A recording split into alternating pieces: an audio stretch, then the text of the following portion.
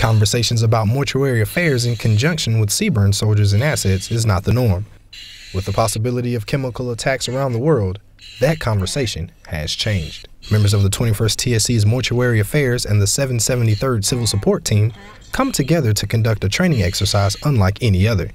Staff Sergeant Matthew Grande, a CBRN survey team chief with the 773rd CST, says the training is great for the CBRN soldiers. For us, it gives us a chance to work on a different type of mission than what we're used to. Any chance we get to try something new will always benefit us.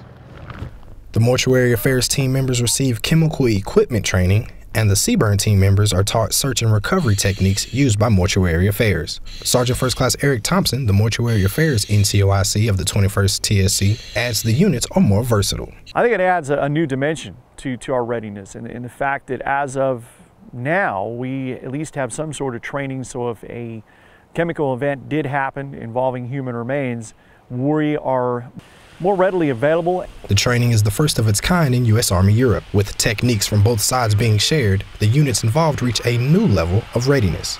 For the 21st Theater Sustainment Command, I'm Army Sergeant Brandon ALLUMS, Kaiserslautern, Germany.